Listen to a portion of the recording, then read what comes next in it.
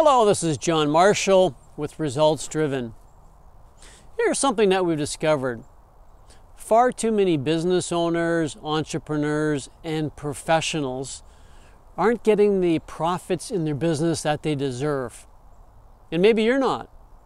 Let me share one idea that the highly successful entrepreneurs and business owners do to maximize the profit in their business. Here's the idea. They reduce their clutter. They reduce their clutter. Now you might be thinking physical clutter. That's not what they do. They reduce the mental clutter in their head. They reduce the mental clutter. And here's how they do it. They reduce their mental clutter by having a to-do list. Yes, the old to-do list. Every single day. They create a to-do list. And maybe you used to do that and somehow you've abandoned it. But here's why they do it. They have a to-do list, and it doesn't matter if it's in a CRM platform, if it's in OneNote, if it's in Clio, if they're an attorney firm, if it's Microsoft Outlook. They have a to-do list because they're able to see what they need to do every day with their business, with their team.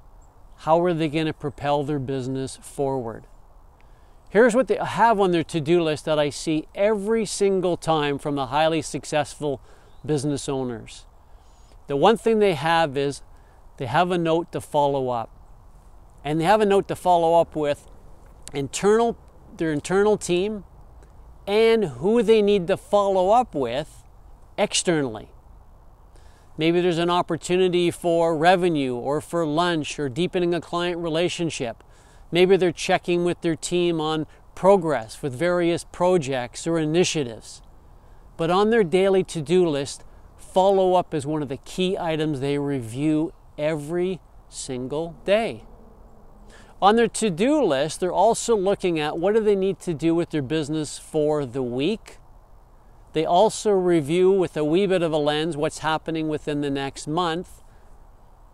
And every so often they're reviewing the future of their business based on what do they want to accomplish in the year. So let me ask you a question. Could you reduce the clutter here in you and your business if you were to go back, resurrect, or revisit a daily to-do list? I really think you could.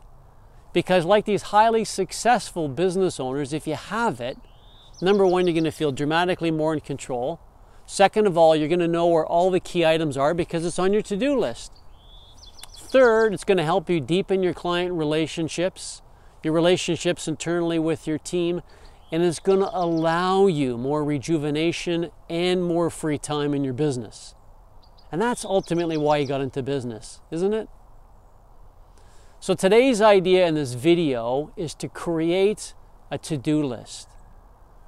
Work on it, because as you work on it, you're going to achieve the results and, more importantly, the profits you and your business deserve.